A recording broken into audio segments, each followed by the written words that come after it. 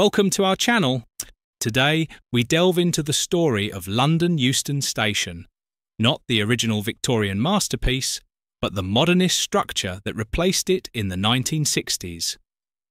We'll explore its inception, public reception, current operations, and what the future holds with the advent of HS2. In the early 1960s, British Railways embarked on a modernisation programme, aiming to electrify the West Coast Main Line. The original Euston Station, opened in 1837, was deemed inadequate for the new era.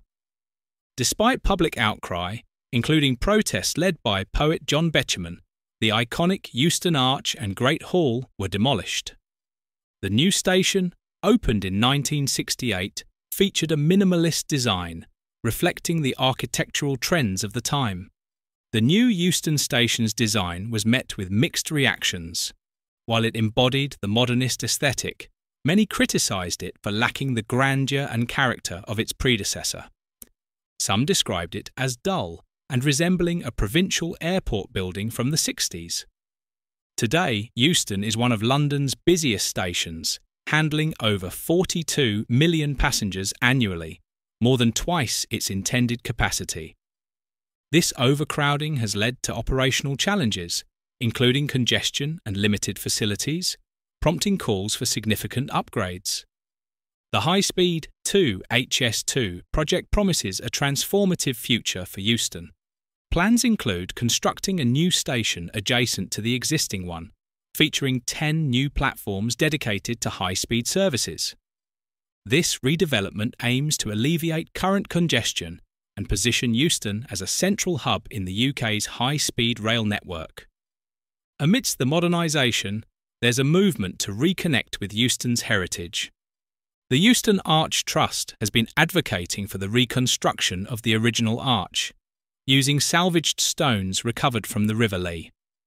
Rebuilding the arch would serve as a symbolic bridge between Euston's storied past and its ambitious future. Comparing the original and current Euston stations highlights a shift from ornate Victorian architecture to functional modernism. While the 1968 station addressed immediate operational needs, it lacked the aesthetic appeal of its predecessor.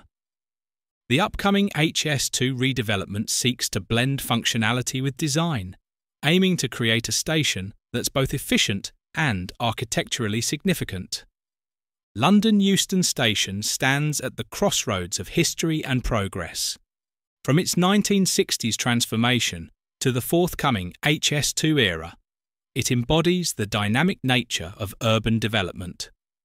As we look ahead, the challenge lies in honouring its rich heritage while embracing the innovations of the future.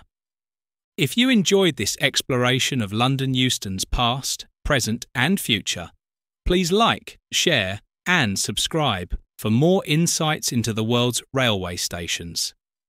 Your support keeps our journey on track.